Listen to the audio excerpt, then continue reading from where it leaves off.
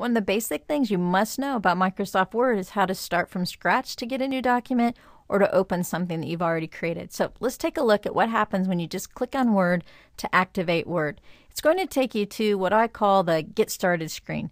And on the left, you have the Use Things, what you've already used, where you've already been, the recently opened files. And on the right, you have the Let's Start from Scratch, the new stuff. So take a look here. I'm going to come back later and say, remember, we already saw this on the screen. I'll be mentioning this certificate of achievement, but it'll be showing up in a different spot. All right, so that's for later. For now, let's take a look at the recently used list. These are things we've already had open. What's going to happen is it's going to keep track of what you've opened and what you've closed in the recently used list. As you use a file, it drops out. So what you want to make sure of is that the file that you always want to have available is pinned to the top. So if this is a file that I always want to have available, I'm going to click that pin button, pin it in up here at the top, so it's always going to stay in my list.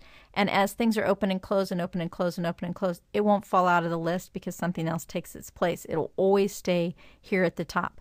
Now folks, also if you've not used any files, this will be empty here at the left. This is only going to be available if you've actually used files. Maybe there's a file you don't want to accidentally open. See, this sample file is stored in my documents, which is my local computer, my drive here. This sample file, it's the same file, but this one is stored on my SkyDrive. So I don't want to get confused and open the one from the SkyDrive. I want to stay with the one on my documents. So here I want to dismiss this one from my list. I'm going to right click and say remove from list. Now all I did was take it out of the recently used items. It's still wherever it was stored. I didn't delete the file. I simply removed it from this particular list. So you can pin things. Simply say, I want you here, or if you change your mind, you can unpin them. All you do is rest your mouse on that little pin and you either click pin or click unpin. Put it on, take it off.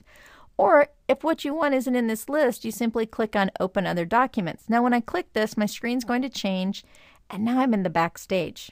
And I'm on the Open segment of Backstage, and these are same, what I saw just a moment ago. These are my recently used documents. This is my pinned item and the other two items that I have available for me. Or I can go to my SkyDrive and I can grab a file, or I can go into my computer and I can grab a file. So you simply choose where you'd like to go.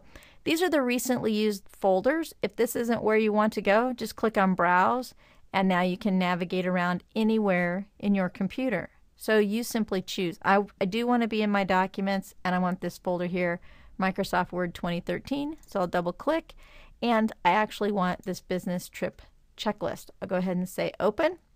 Oh, excuse me, before I do that, let's mention the drop down here. If you can't find what you're looking for, double check that A, you're in the right spot, and B, you're looking for the right kind of a file. So maybe you're searching for a PDF file, or maybe you're looking for an older version of a Word document. Just make sure you choose from the list here the proper type of file, otherwise your file won't be visible.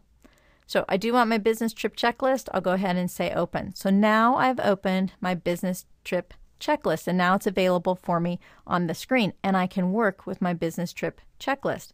Well, what happens now is I want something else new or open. You go to your Backstage. So you click on File. Here's my Backstage. There's Open. There's the screen that I just came from. Or I could get something new. So I want to click on New, and now I'm back at, there you go, the screen earlier where I said, remember this? We're going to come back to it. If you just want a plain sheet of paper, you can click on Blank Document, and that'll get you a plain sheet of paper, or you can work with some of these templates. Templates are simply pre-created files that someone else has created, and you want to tweak it to make it yours. Well, I do want a certificate, and I want this certificate of achievement. But before I do that, I also want to take note of, what if you can't find what you're looking for here?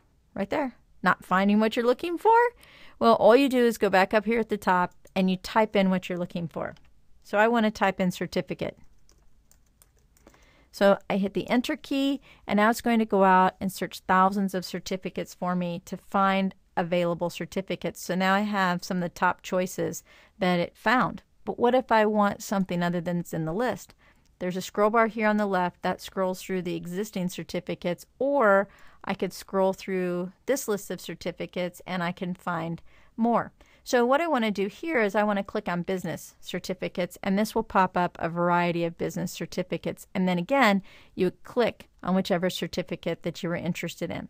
Well, if you've never downloaded it before, it's going to go out to the internet. It's going to tell you where it came from, and you'll have to choose download. So be sure you know your company's policies for downloading prior to doing that.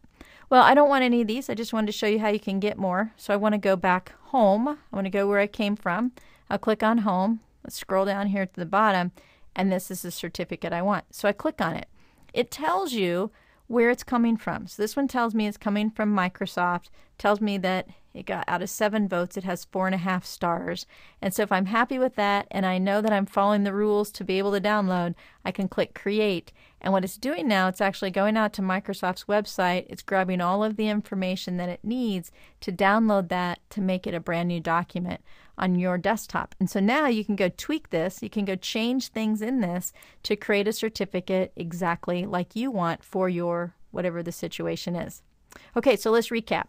If you want, you go to the backstage to get a brand new document, and you can choose here, and you can grab either a plain sheet of paper or any of the templates that are available. You also can pin things in or unpin them if you change your mind and you no longer want them pinned. Whoops, excuse me, I didn't click on the pin there. I clicked on the document. Let's go back. File, New. So you can unpin them. I won't do that now just in case I do it wrong again, but you can unpin them to take them off.